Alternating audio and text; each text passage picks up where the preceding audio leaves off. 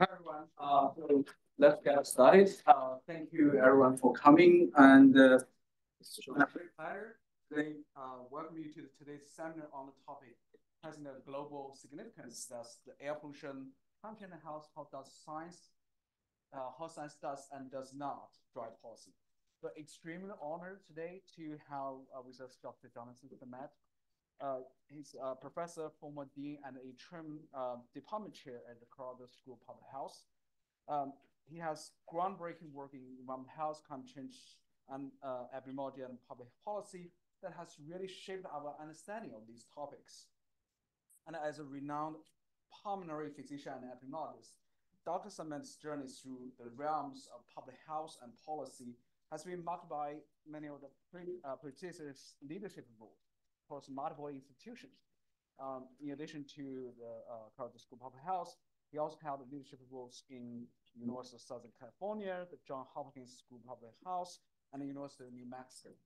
And for decades, Dr. Samet has been really a pivotal figure in the global health, spearheading the initiatives in tobacco control, air pollution mitigation, and prevention of chronic diseases. So his leadership and insights has been fundamental in guiding several committees in the National Research Council and National Academy of Medicine. And notably, he has chaired the Clean Air Scientific Advisory Committee of the US EPA, among many other committees. And a personal note to me is that Dr. Samet has a landmark study, the NMAPS, the National Morbidity, Mortality, and Air Pollution Study, which is funded by HEI and published in the year 2000. Which this report has really inspired me to switch from what I did before was like heavy metal pollution to air pollution epidemiology. And when I was still a graduate student in National 2011. But because of his exceptional contributions to health and policy, Dr. Samet was elected to the National Academy of Medicine in 1997 and was awarded the prestigious Rall Medal in 2015. And today, Dr. Samet will shed light on this critical intersection of climate change, air pollution, and health, and to explore the pivotal role of how sciences works in shaping the policies that govern our responses to these emerging threats. So please join me in welcoming Dr. Samet.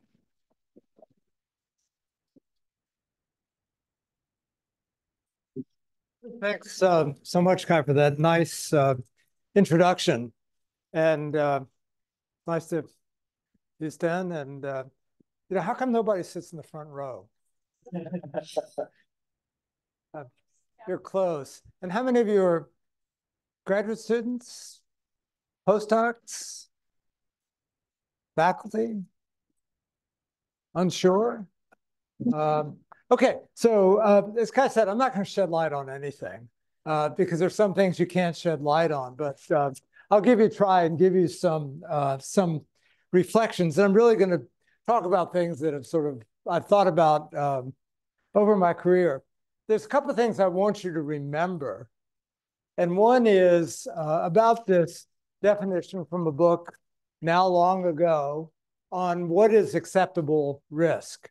And a lot of what you're working on, what I think about is how do we decide what risks are, measure them. And a lot of what we do is about measuring risk, all this air pollution epidemiology. And then the judgment as to the acceptability of risk takes us into complex societal processes.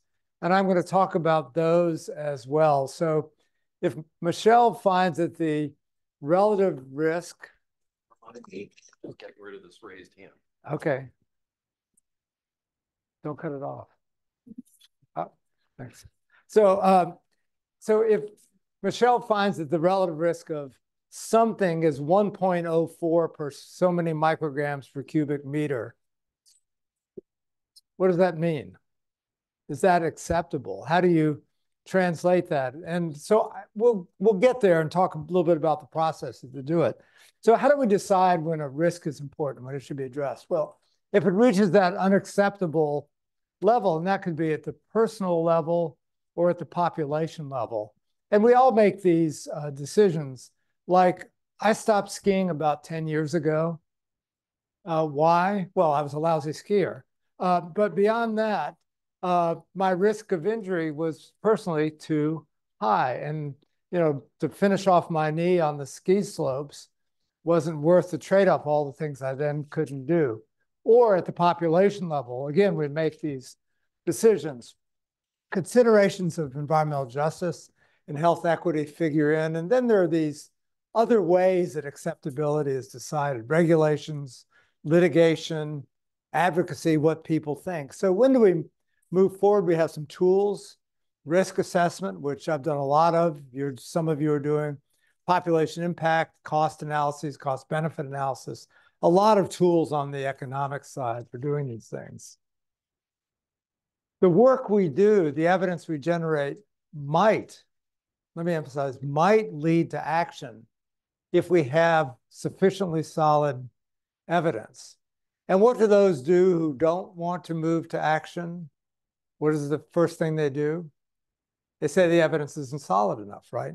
And there's a whole industry of saying soft science, not adequate, too uncertain, whatever else. If there's a pathway from evidence to action, I'll talk about how we do that in air pollution and then turn to climate change and say I'm a little mystified about the pathways. And then the broader context has to be supportive of action. Like, let's imagine two different scenarios for the next election. One, Biden is elected, and the other, Trump is elected. Do you think that political context will make a difference in action on the environment? Yeah, I think we can all actually agree on that. So here's a very general paradigm that I think works in some contexts. So many of us are over there on the research end, doing research, generating evidence, and we, usually say that the evidence we're generating is important, it's going to benefit society, and so on. That's in our consent forms. That the evidence may not benefit you directly, but will be broadly beneficial for people like you or for the world at large. We do that. We generate evidence. Some of it's about hazard. Is there a risk? Some of it's about dose response. How does risk vary? Some of it's about who's susceptible, who's at greater risk, and vulnerable, who's at greater risk for exposure. And we typically maybe package that up in some way to describe risks to populations, risk to particular people, risk to subgroups. And that becomes part of the policy formulation process. And then something may happen. You may make a personal decision. There might be something regulatory. There might be a guideline, might be legal action, and more. And then if we move back across, so then this question of where does the money come from for research? Can we do what we want? Can we do what we think is important? The evidence that now typically for moving forward, we put together in some way. And systematic review has become sort of the gold standard for gathering up evidence and moving forward. Who's done a systematic review? Torture? Okay, so doing a systematic, yeah, it depends. Systematic review done right is a big deal. And again, just to make the point, and 30 or 40 years ago, some of us could get away with saying, here's a bunch of articles I think are important, and let's take action based on those. And that doesn't work anymore, which is good, because there's potential for bias. Using risk assessment processes, which are done in different ways by different people, different agencies. And then finally, we move on to action. And again, there may be multiple stakeholders, multiple people involved. And this is, of course, a not scientific realm. And I can draw, and I'll show you diagrams that neatly show research to action. They're just all wrong. Okay, and so this is where the real world sets in. So I'm going to turn to the example of air pollution for a start, because I think actually what I just showed you sort of is what happens there. And just a few pictures. Actually, the Cuyahoga River fire, Cleveland, the river caught on fire in 1969 and couldn't be extinguished for several months because there's so much flammable material there from the, particularly the petroleum industry. I woke up in Delhi to this in 2013. The New York City used to have these famous brownouts. Got this from the Women's Tennis Association, which was worried about playing tennis in 4 or 5 hours in this kind of condition. And here's Denver, which is famous for its brown cloud, which is not so bad as it used to be. We still have a very persistent and problematic ozone issue.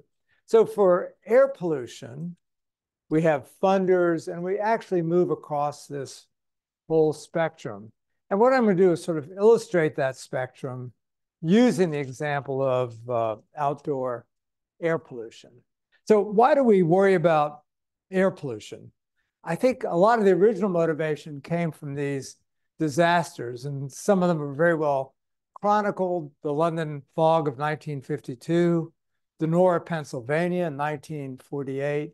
This is London by day, famous picture. The sky was completely dark. This was so-called fog. These were air pollution episodes. So here's London. Now, this caught my eye. We had a Monet exhibit in Denver a few years ago.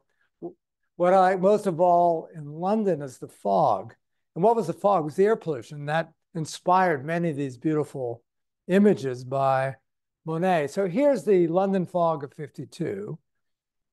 Turns smoke into particles in your mind, sulfur dioxide.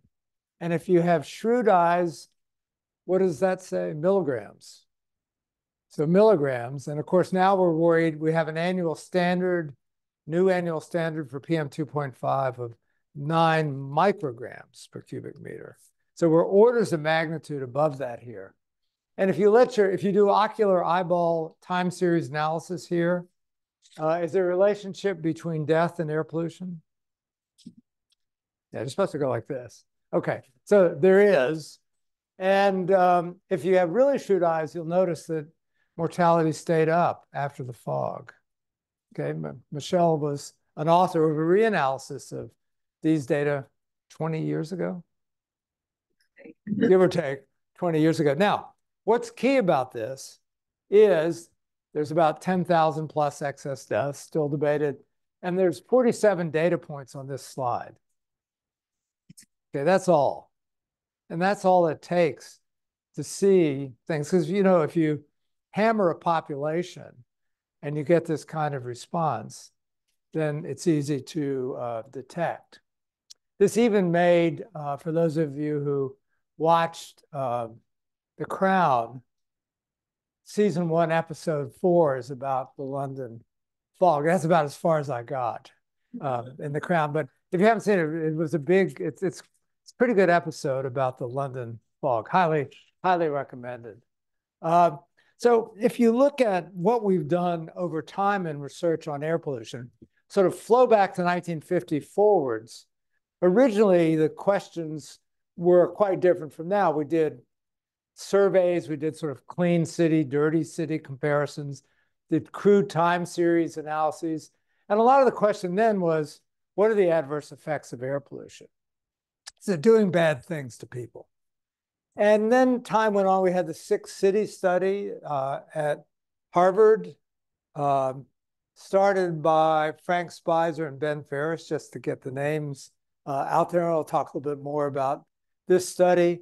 They really did a lot of the first modern exposure assessment, hanging monitors on people and seeing what people were actually exposed to in their environments. For particles, what was one of their major findings early on in terms of what drove exposure? Any guesses, anyone? Tobacco smoking indoors. So levels of tobacco smoke in homes where people smoked were in the 100 micrograms, couple hundred micrograms per cubic meter. I monitored homes where we had a couple hundred micrograms per cubic meter of PM 2.5 from smoking. Very powerful source. American Cancer Society cohort, the California Children's Health Study started in the early 90s.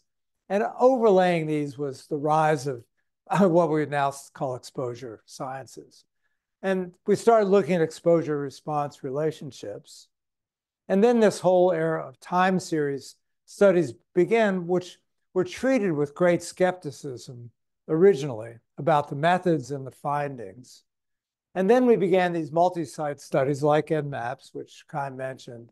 And now we've gone to these national studies and these global pooling efforts. And we've now turned to sort of what are the key sources and what drives toxicity. Air pollution is a very complicated mixture, and many different features of it vary. The question is, can we identify what makes air pollution toxic so we could go back to the critical sources? So all this is going on. And then this question of how low do we find risks? And this latest generation of very large studies has pushed the levels at which we see excess risks down to current ambient levels. So this is complicated regulation. So mechanisms and biomarkers. And then, of course, now we look at air pollution as a global problem. And there are many countries where air pollution research is beginning and standards aren't in place. I've been working in sub-Saharan Africa now for almost 15 years, and there was no basic monitoring in place in many countries. So one of the key changes, I think, has been our ability to deal with and analyze large data sets. And I'm sure you have all read my seminal Times. So much for that. I'm sure you've all read my seminal Time series study from 1981, even if you weren't born. And I bring this up only because this actually was one of the early studies of air pollution and morbidity. There are 353 days worth of data in the study. And it was, here are the levels, total suspended particles, quite high. And here's how I analyze the data. I analyze the data with techniques that would be considered totally wrong these days and used punch cards for the data. Okay, and most of you have probably not seen one of these things. This is how we used to have our data. You carry around a little box of your data with these cards, and there are 80 columns, and you could have each one could be punched or not punched. Okay, and these were first developed by Hollerith for the census of 1880 or 1890. So longstanding technology. And then we come to the era of large data, the EnMAPS, which Kai mentioned, where we began to use data from multiple cities.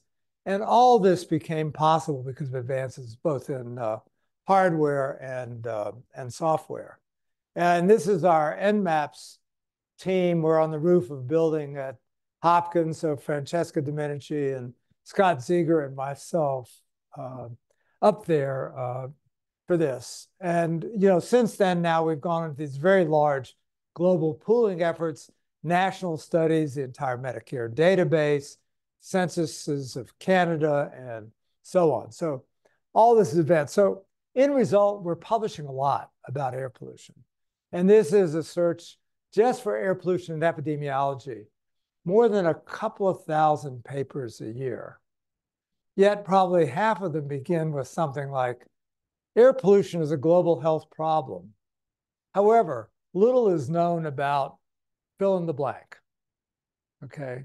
And that is sort of where we are. So across this time span, which notice we took back to the 1950s, things have changed, and what we've done is change. And we've generated huge amounts of evidence supporting a move towards clean air. So here's Denora, which recently had its 75th anniversary of this killer event, again with countable bodies. Here's London fog. So that was the original motivation. In the UK, they began regulation. Our Clean Air Act, first law, I think, was 1965. So these studies motivated action. I mentioned Ben Ferris. He was at Harvard, a physiologist, a physician. He was the first to go out in the community with spirometers, take them door to door, and measure lung function in people who were exposed. In the UK, Waller and Lawther were doing studies of people with COPD and other lung conditions, looking at what happened on the streets. What were people exposed to? Now we talk about traffic-related air pollution. Or there was the famous Oxford Street study where people with asthma paraded up and down Oxford Street with heavy diesel traffic.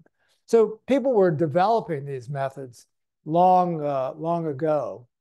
Reviews. So here's a review by Ben that he actually did for the American Lung Association. So he began to look at the data. This study, time series study that Joel and Doug did, 1992, was one of this first wave of air pollution time series studies that said we're seeing effects at levels we thought were safe. And this sort of reawakened the particulate matter controversy in the early to mid 1990s. I will say these studies were so controversial that I was at meetings where people were yelling and screaming at each other, literally. And the stakes were big. And in fact, the work that Scott Ziegler and I began in 1994 was to replicate these studies, in part because Congress had asked for them to be replicated. So this was the time. And then this 1993 paper from the 6 cities study showed a long-term effect of air pollution on mortality. So the key was that the short-term associations, which people argued maybe only advanced the timing of death by a few days, were showing actually an adverse effect that was leading to life shortening, shown by this longer-term study. So again, this was pivotal when in 1997, we went to the fine particulate matter standard, PM2.5. So things continue to evolve. This is coming out of our reanalysis of all these time series data. It's interesting. We did this paper, and before it came out, I went to talk to the Public Health Department in Philadelphia to tell them this was coming out. By then, actually, because Philadelphia had a unique time series of data, there had been 5 studies.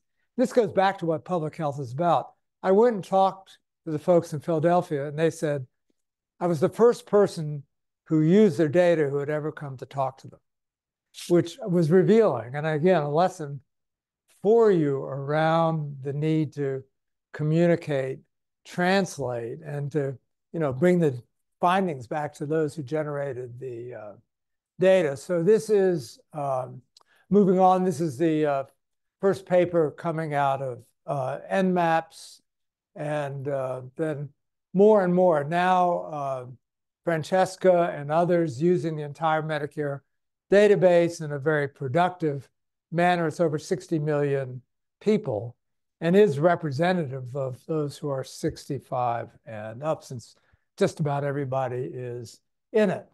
So, and now these global pooling efforts, I think there's a familiar name right there, and hard to see in the crowd, but I found it. And when you pull data from how come there aren't 652 authors? Oh, well. Okay, so we're able to do these things because of the advances in data. The end result is there's a wide array of adverse health effects linked to air pollution, primarily to particulate matter and also to ozone and sporadic reports on others. And lots of emerging topics like brain aging, for example, down there in the right-hand corner. So in terms of that diagram I showed you, what happens to all this evidence? How does it get turned to a standard? Well, in the US, I can actually point to a map, and I'm going to show you one. And the administrator of the EPA has to set these national ambient air quality standards for 6 major pollutants right now. Fulfilling this requirement, criteria here means evidence, based on the evidence and allowing an adequate margin of safety requisite to protect the public health. So there's a strong public health protection mandate in the standards. Okay, and this is what the administrator has to deal with. The process currently for getting there is shown here. And when I was chair of the Clean Air Scientific Advisory Committee, we worked closely with EPA on implementing this process and looking at how to make judgments. So key is the, I'm so upset, was supposed to go here. Imagine that circle's here, sorry. And that is the review. That's the systematic review where the causal criteria are applied. And EPA makes judgments as causal, likely to be causal, suggestive, and so on. And then there's a risk analysis done. And this all supports, in the end, the policy decision. And this whole sequence is launched every 5 years. They didn't used to do it every 5 years, but they got sued over and over again, Lung Association, others. And roughly, they actually do adhere to the 5-year schedule now. So this is a complicated process. The Clean Air Scientific Advisory Committee, Michelle's currently a member, does the work of providing peer review to these documents. So there's a process. Evidence compiled, for example, here, a forest plot of mortality coefficients, hazard ratios for particulate matter and non-accidental mortality. There's a quite robust body of evidence, okay, which is the point here. So we have lots of evidence feeding into this pipeline. There are other groups who do similar things. So I was on the WHO air quality guideline groups 2005, and then the group that worked to put out the 2021-22 guidelines. In 2005, how did we do it? We met for a week in Bonn, having written a lot in advance, and left with air quality guidelines. 2021-22, we worked for 5 years doing systematic reviews. We spent a year just arguing about methodology for doing systematic reviews of environmental data. Complicated because WHO uses the grade system, which is developed for the clinical arena, and has many challenges when applied to environmental data. So we spent a year just getting that process down. But in any case, there was a process. And again, we had a reliance on evidence, and I'm not going to go through the details here, in putting out the guidelines. And as you probably know, the new guidelines are led to lower values than the prior to 2005. For example, annual PM of 5. Now, if you want to know where that 5 came from, you really have to go back and crawl into the details of the systematic review and meta-analysis. Another example, IARC, the International Agency for Research on Cancer. So somewhere here is me. I chaired this group that reached the conclusion that should have been easily reached, that air pollution causes cancer.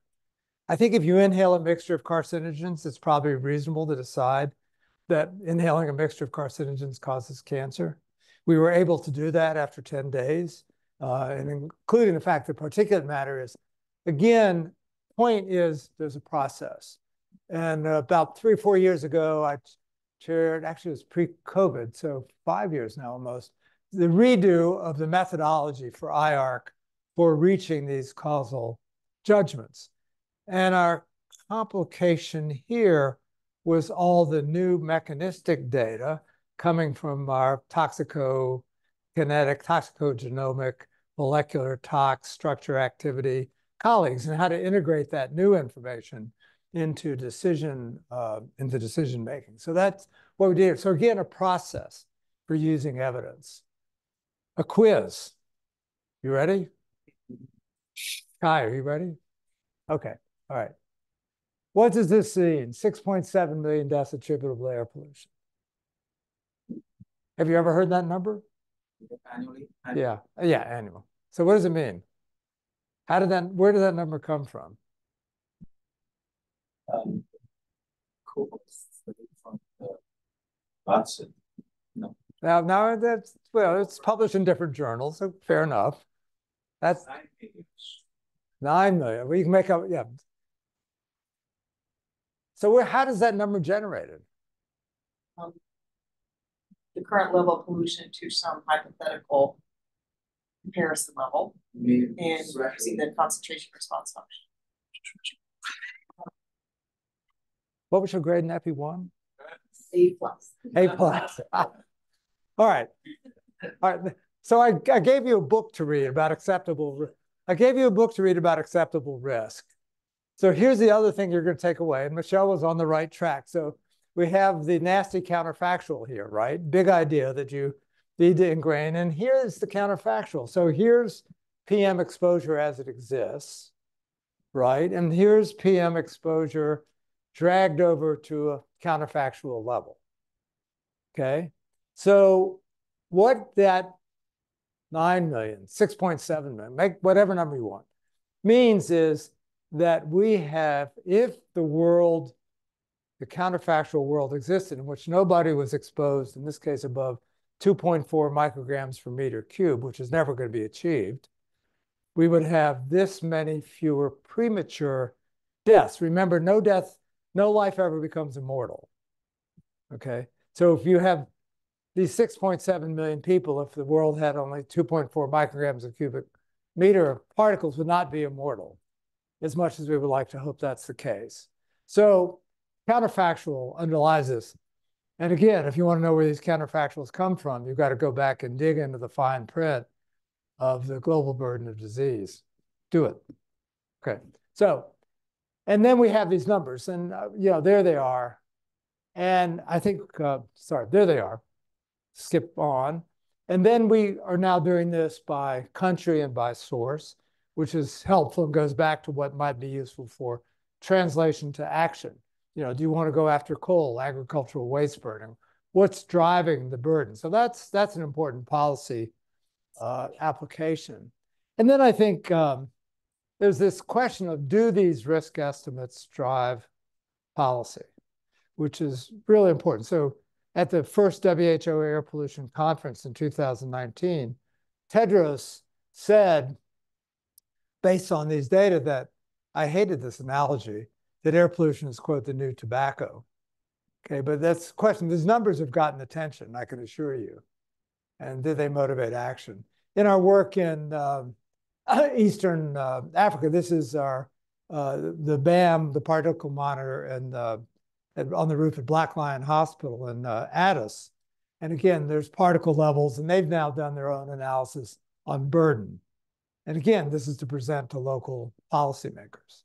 So why did you make the analogy to the news tobacco? Because there's a tobacco industry. I mean, I think that's why. And I mean, so air pollution is inherent to our societies. It shouldn't be as high as it is, of course. Tobacco is just in a different moral plane, I think. That's why I didn't like it. So particles, particulate matter levels have gone down in the US, a little more stable the last few years. And then this question of environmental justice and equity comes up. And, it's not surprising that particle exposures are not uniform. This is an interesting analysis in PNAS a few years back that shows who's receiving the exposure from particles and who is doing the activities that generate the particles.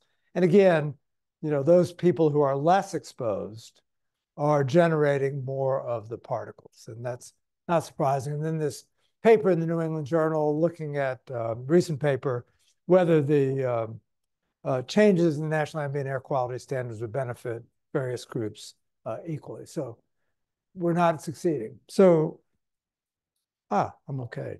On to climate change. Now, let's take this same paradigm and see if there's any pathways. Does it work? And of course, you've seen this kind of language before. Climate change is the biggest global health threat of the 21st century.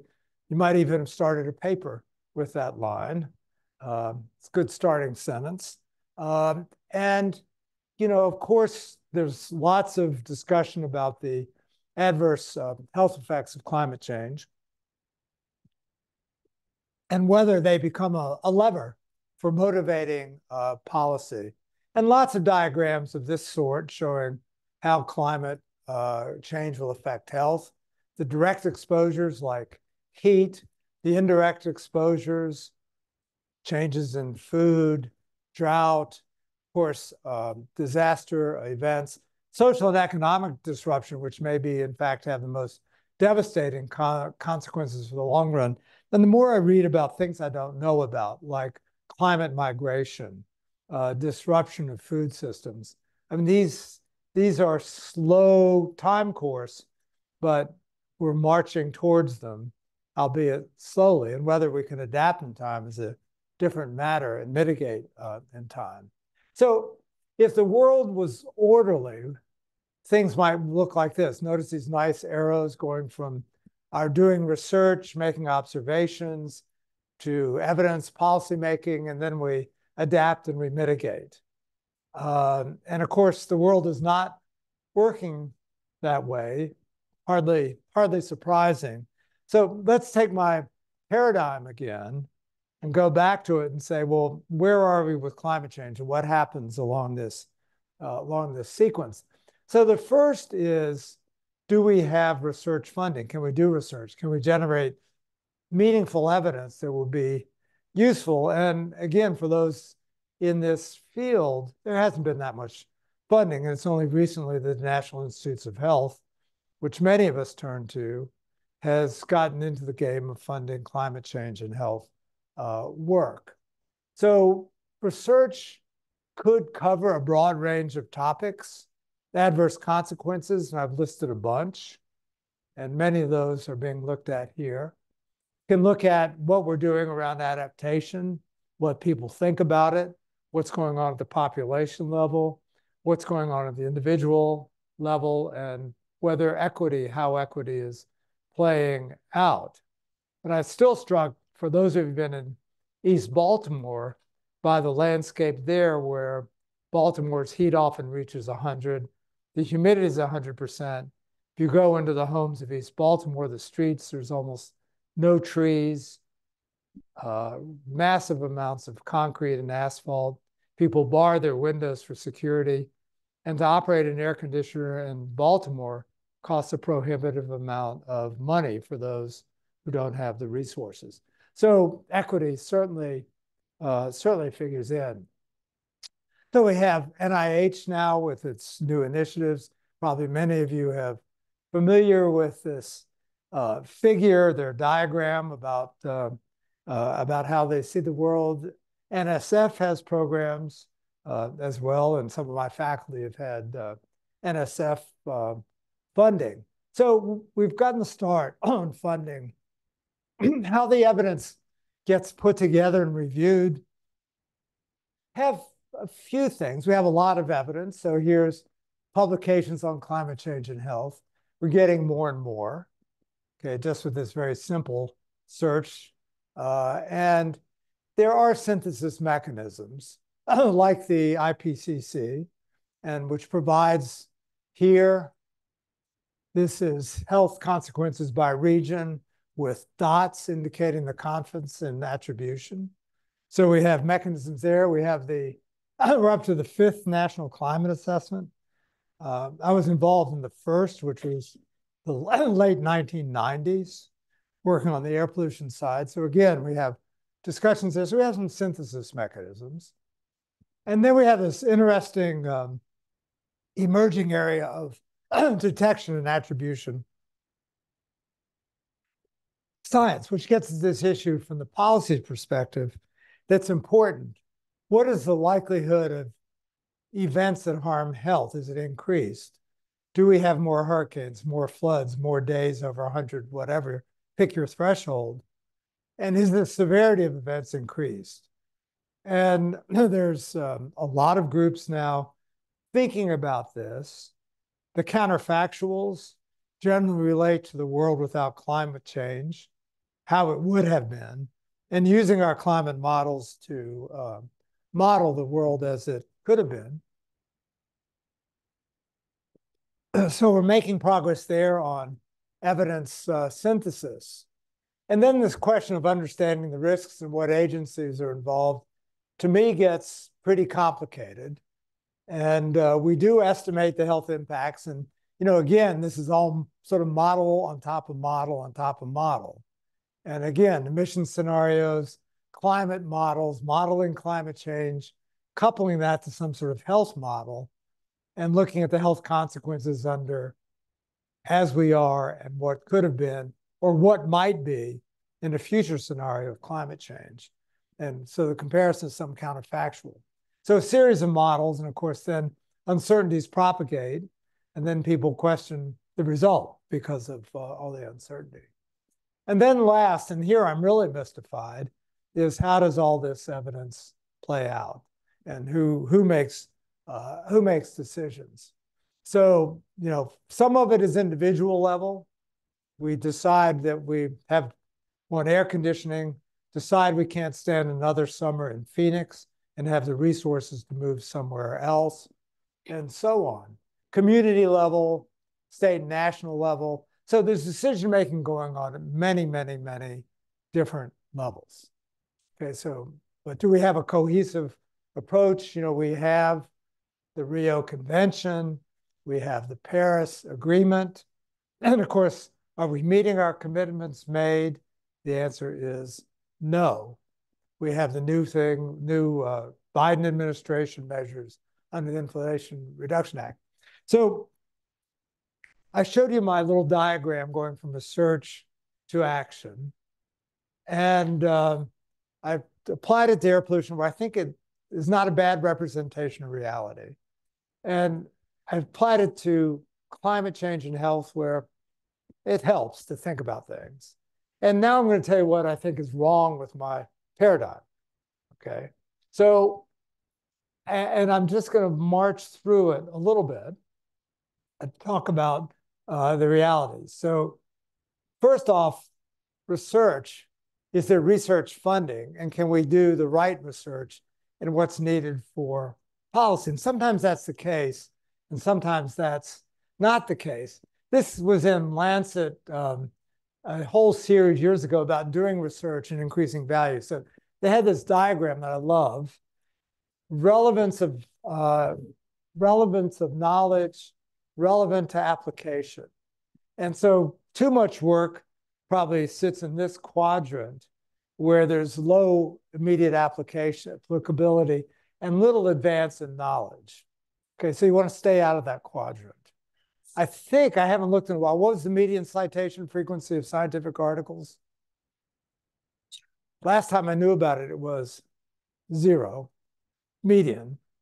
I'm not sure now, who knows? But a lot of the work we do in public health is down here in the Bell quadrant, named after Sir Richard.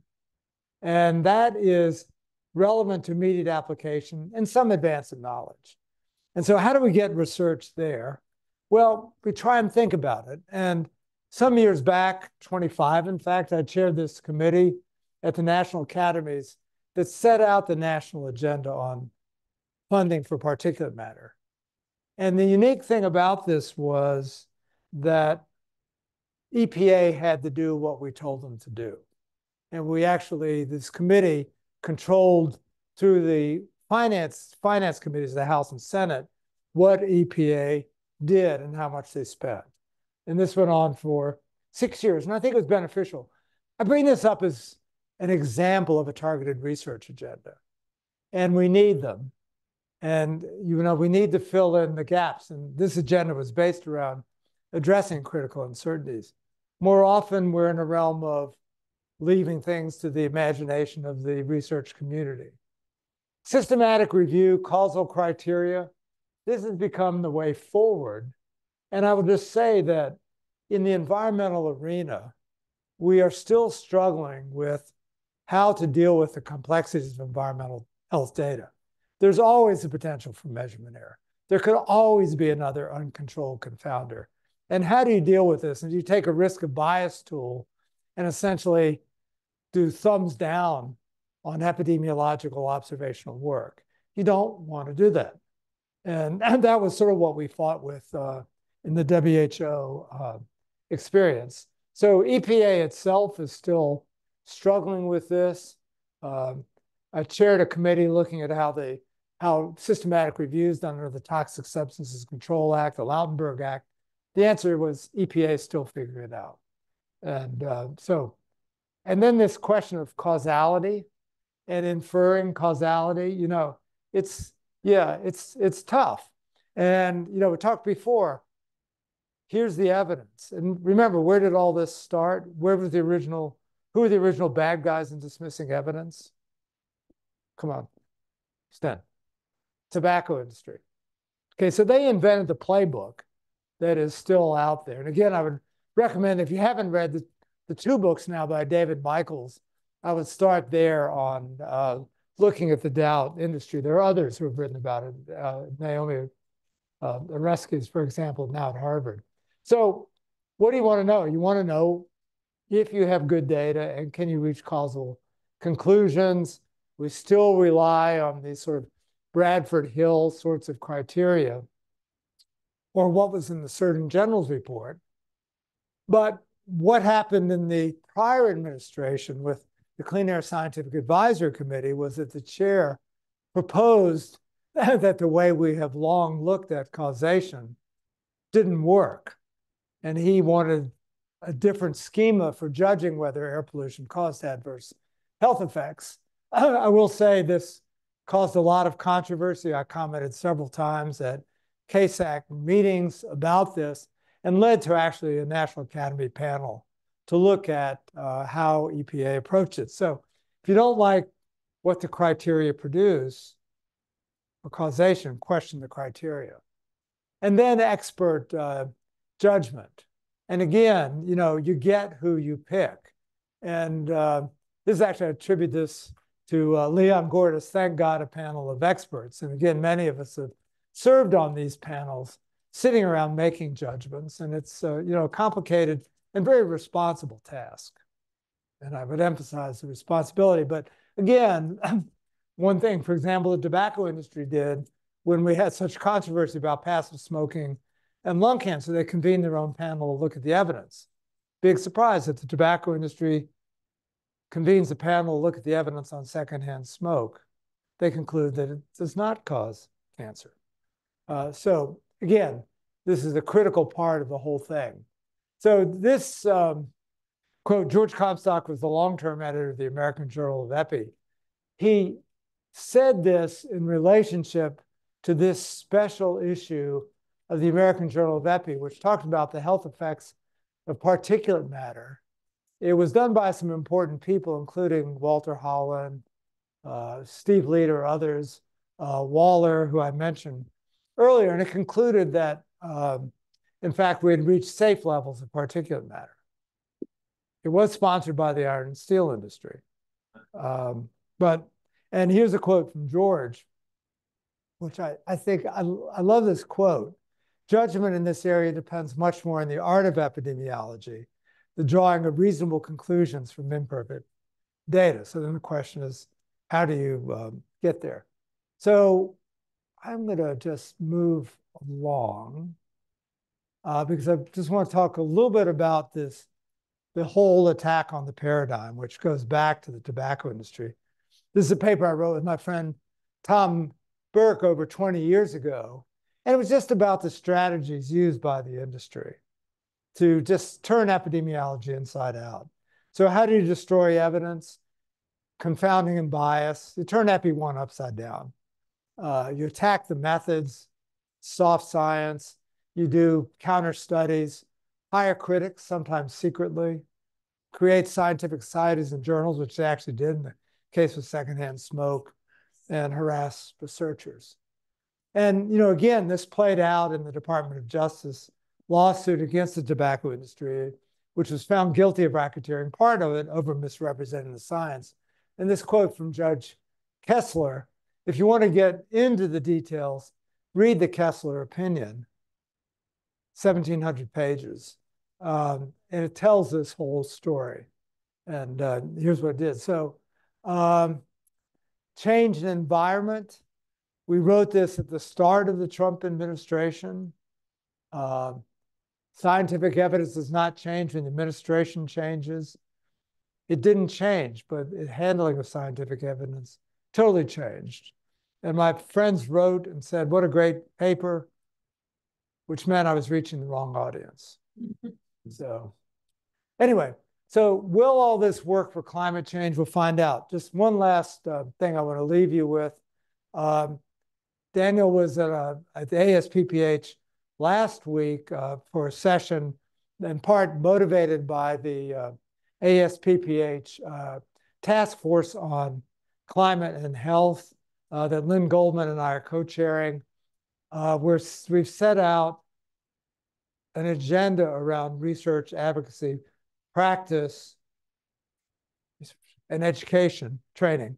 And we're moving on to our second phase of our work. But in terms of what schools of public health might be doing or should be doing, I urge you to take a look. So sorry, I've covered a lot. I think I'm out of time, and hopefully we have some time for a few comments or conversations. So I'll stop here. Thanks. Great to be at Yale. And I'm very sorry Yale didn't win the basketball game. Not even close. No.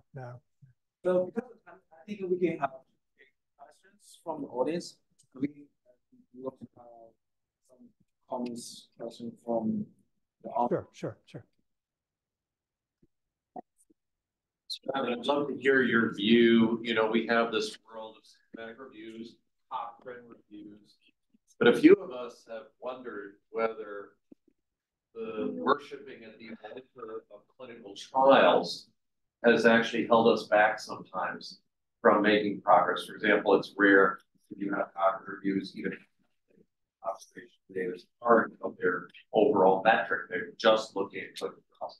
Would you comment on your thoughts on the role of observational data in today's world as opposed to clinical trials? Sure. So, I mean, there are many things for which we're only going to have observational data. So we use that as the starting point. So, a couple comments. So, GRADE, for example, and I'll pick on GRADE because it was developed for clinical trials. And our experience and WHO uses GRADE, requires GRADE for its systematic reviews and supportive guidelines. We spent, as a committee, a year in battle with the WHO methodologist over this point because GRADE did not work for air pollution studies. So that's an example. Now, I will say that, the causal inference methods, which are basically what young epidemiologists talk about these days, are intended in part to obliterate the sins of observational data, which, they can help to some extent if well conceived. So I think there's that tension, but I think there's more and more recognition, lots of groups working on how do we develop approaches for better integration of observational data. I will say that sometimes you are confronted with incredibly messy data. And then it's hard to do much more than have evidence tables that list out very messy data. And then we don't have good tools. And then we're back to the pile of experts to try and sort this out. So, I mean, I think you make an important point. And the work I've done with the academies around both EPA's IRIS program and TSCA has been directed at trying to develop these methods. So this is an evolving area. There's also a lot of movement towards evidence-based toxicology, whatever that means. And again, they're trying to work this out. So to the extent that systematic review, capturing all the evidence, has now become the norm, I think we're going to have to work through these things. And there are groups working on this. And I think even within Cochrane, and some of my Colorado colleagues, Lisa Barrow, for example, is very involved in this. They're trying to now deal with the observational evidence dilemmas that are posed. So we do have one several online, so I just picked the first one. One of the audience asked, you demonstrate in one slide that climate change health research involves a lot of modeling work, which increases the uncertainty. So how can we convince policymakers? And what about using observed climate health data? So I think it's more focused on the uncertainty. Yeah, uncertainty is inherent in so much of what we do. And I think the key challenge is how do we capture uncertainty and communicate it? And I have been on committee after committee where we said EPA or fill in the blank agency is not doing a good job of describing uncertainties. I think the real question is, are there sources of uncertainty that are actually driving us in the wrong direction interpreting evidence for policy purposes? And if we think that A causes B, and there's some uncertainty, is it possible that B causes A or A does not cause B? And is that within the realm of uncertainty? And I think that's important to sort out. So I think to provide a judgment as to the potential role of uncertainty in leading us in the wrong direction is important. And I don't think we do that well enough or systematically enough. We should do the sensitivity analyses and so on, but how you do that and how you present it, I think is complicated. And I will say in the air pollution world, Michelle, you could comment, I think all the uncertainty of these large-scale models generating pollution surfaces for the world, we are really acknowledging the uncertainty of those estimates. I mean, I think that's a major gap that we just don't know how quite to do yet when you develop an estimate that's propagated across 30 assumptions, et cetera. We really don't describe that. So there are areas where it's convenient to sweep uncertainty under the rug, which maybe we shouldn't do. But comment. I agree. I think so much model data, and sometimes it's just easy to use. Yeah. What the uncertainties are, but I think that it gets back to the question of it. I'm a big believer that uncertain information is not known information. Right, right. So I think that there's an issue of questioning uncertainty and then using uncertainty to discount two different things. So I think because of timing, Nicole, you have a quick question on that? Maybe, okay. I'm also an FE1 grad, a doctor's. I have a question for you. I don't either. Yeah, so as you presented, we can do the best possible research, but then whether or not our research is acted upon is a non-scientific activity. And I was wondering if you think as environmental scientists and epidemiologists, we should be doing more to kind of translate our research to policy, or what your thoughts are on that. Well, I think the answer is we should do all we can do. So I mean, when I talk about this, and I do talk about this a lot in terms of sort of things I've done, I think it's a willingness to step into the translation space. And, I used to torture my students at Hopkins when they presented their PhDs with sort of the so what question and what's next. And that's critical. And I think we should all be prepared to step forward and present our evidence or participate in the evidence synthesis process. How far we go in the policy process, that's a different matter, and one that can involve pretty complicated personal decision making about how far you want to go. I mean, I testified in a lot of the major tobacco litigation. Why? Because I thought it was important to do it. Now it's translation. So, I think you don't stop with publication. How about that for an answer? Thank you. Thank you all for coming. We have slide on this, but